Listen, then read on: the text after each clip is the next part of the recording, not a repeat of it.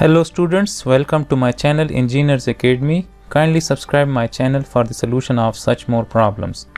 Now I am going to solve this problem. In this problem again we are given the gusset plate and it is subject to the forces of three members, and it is said that determine the tension force in member C. So we have to find this tension T in this member C and its angle theta for equilibrium, right? So we have to find this theta with the force F, right?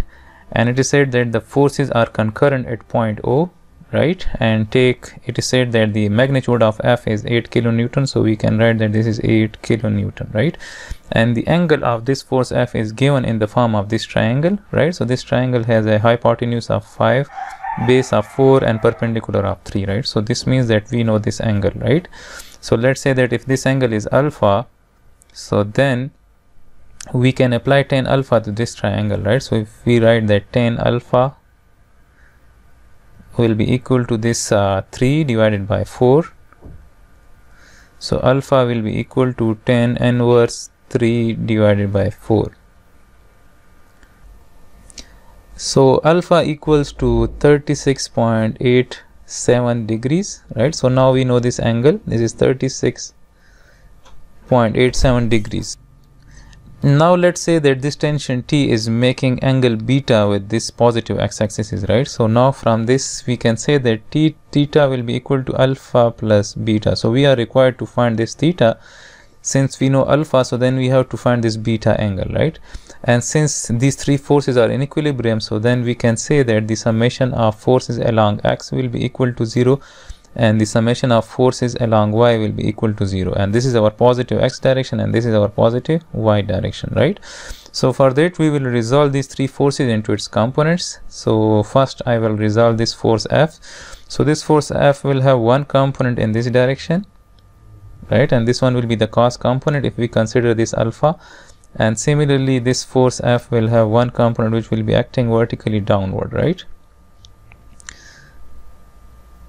So this one is the sine component. We can say that this is 8 sine of the magnitude of force is 8, right? So this is 8 sine of alpha, which is 36.87, and this one is the cos component. So we will write 8 cos of 36.87 degrees.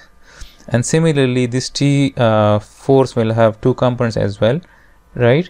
So we will resolve this T into its components as well. So it will have one component in this direction, right? And it will have another component which will be acting in the positive x direction, right? And if this is beta, so then this angle is also beta. These two are alternate angles, right?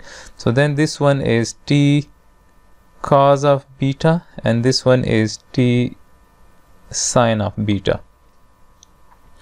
So now if I first apply this equation, the summation of forces along y equals to 0. So then as we can see that this 9 kilonewton force is acting in the positive y direction, so we will write plus 9.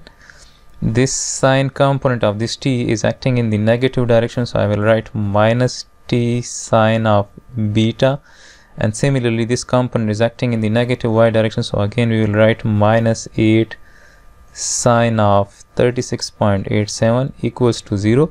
And if we bring this T sine beta to the other side of the equation, so this will become plus T sine of beta. So this is equation 1, right? Both T and beta angle are unknown, right? So let's say this is equation 1.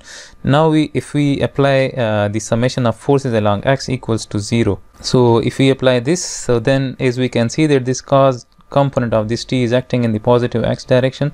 So we can write that this is T cos of beta, which is acting in the positive direction. And similarly this cos component is acting in the negative x direction. So we will write minus 8 cos of 36.87 degrees, which will be equal to 0. And we can say that T cos of beta is equal to 8 cos of 36.87 degrees, and this will be equal to 0, right? And we can rearrange this equation 1 as well, right? So if we write T sine of beta equals to, so then this will be our equation 1, and let's say this is our equation 2. So now if we divide equation 1 by 2, so then we will have T sine of beta equation 1 divided by equation 2. So we will get this. So t sine of beta divided by t cos of beta, and this will be equal to 9 minus 8 sine of 36.87 divided by 8 cos of 36.87 degrees, and this t will cancel out, and sine by cos is equal to 10 beta. So from this we get 10 beta equals to 0.656, and beta will be equal to 10 inverse 0.656, and beta comes out to be 33.27 degrees, right? So this is 33.27 degrees. This is beta. So now we know this beta, so we can find this theta angle which is required in the problem, right? So theta is alpha plus beta. So alpha is 36.87 plus 33.27 degrees.